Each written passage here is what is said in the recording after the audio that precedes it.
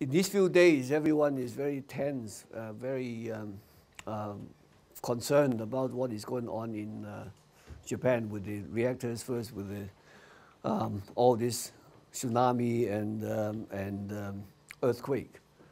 And so there's a lot of inquiries, and to the extent that I wasn't able to do anything but answering questions all day long. So I think maybe it's a better idea for me to give the background of the events as I understand it, and give you the interested people, a report on what I think is going on. Well, let me. Well, of course, I mean, the world needs energy to run. And so that's why we have nuclear electricity. And nuclear electricity, essentially, for the for most of you who probably haven't have come across nuclear electricity before, nuclear electricity is nothing. But it's just like a conventional power plant where you burn coal with a boiler of water and then generate steam, and the steam pushes the turbine and generate electricity, and then you can watch your TV at home. And but I mean, in the case of the power plant, and you have the same thing. You have got a nuclear fuel in here in a nuclear reactor, and then it generates the steam, and then and then pushes the turbine and give rise to give you electricity. And the effect is the same, and you won't be able to tell whether this is nuke electricity or whether this is coal electricity or anything else. And so where does this energy come from? I mean, electricity, I mean nuclear, we talk about the nuclear electricity. Actually, the energy source comes from nuclear fission. And the nuclear fission is when you have a neutron, you strike into a uranium or a plutonium or some of these relatively unstable atoms, and it splits, and then it generates more neutrons, and more neutrons will split more uranium and give rise to a chain reaction and give the energy. And in fact, these energies can be is 90% of it in the form of fission neutron heat. So you have got a neutron, and then the fission gives rise to more neutrons, and in the water it moderates it. And in the moderation process, two things happen. One is that the neutrons slow down, allowing it to be able to split other atoms. And the second thing is to give up its energy give up its kinetic, its speed, and make the water hot. And this water, over 90% of the heat is generated this way from neutrons. And of course, these neutrons, this kind of heat will stop when the reactor shuts down. Okay, when the chain reaction is cut, when the neutrons get absorbed and it's cut down. And I'll talk about that more later on. But there is another part of the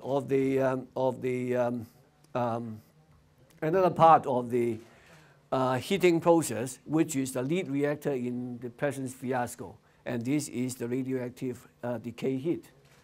And radioactive decay heat is when you have got an unstable nucleus, it will keep on decaying until it rises to a stable element, which is lead. And all these transient elements, they are all very nasty. And they all these unstable, they generate alpha, beta, gamma radiation and give you a lot of problem. And another characteristic of it is that they have very varied half-lives. The half-life, some are in days, some in minutes, but some are in, this is something like 10 to the 4th, 10,000 years, all right? So during the radioactive decay, is, so in the beginning, the nuclear fuse, even you can touch it. And if you wear a glove, you can hold this fuse, you can hold the fuse in your hand and put in the fuel pellet. But once it gets into the reactor, once the fission starts, then you generate all this nasty material, and these materials is what causes all this radioactivity. And it will stick to your clothes, and then, or if you ingest this kind of stuff, it will become very serious. So now, at the heart of nuclear operation, we have got three things which is very important.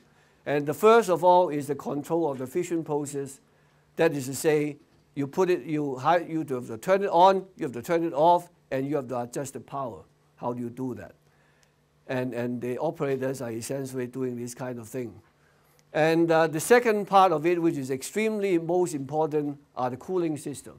The cooling system it consists of the pumps, the valves, and the pipes. And when we keep on going, we'll see why cooling is so important. And then the third one is the waste management, which consists of the spent fuel management. And these three parts are the heart of the reactor operation. Of course, there are many others, but I don't want to confuse you. So some of these, I mean, to explain these operations, we can look at some of these reactor.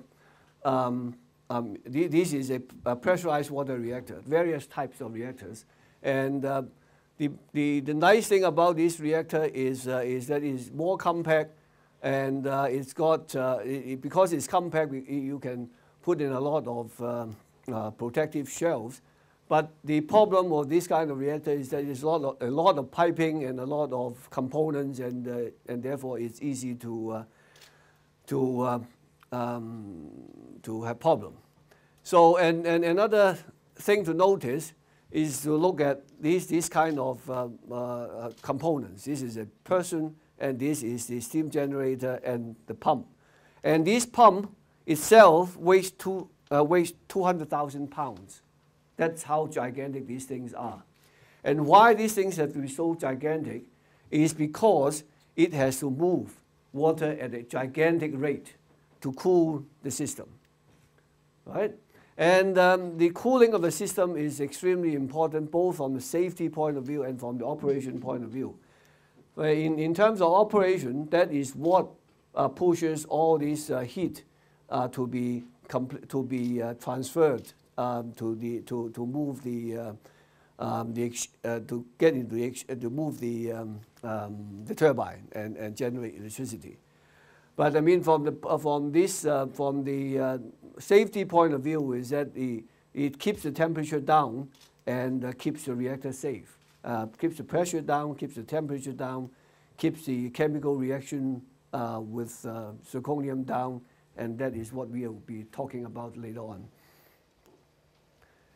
And this is another type of reactor which is called a pressurized heavy water reactor.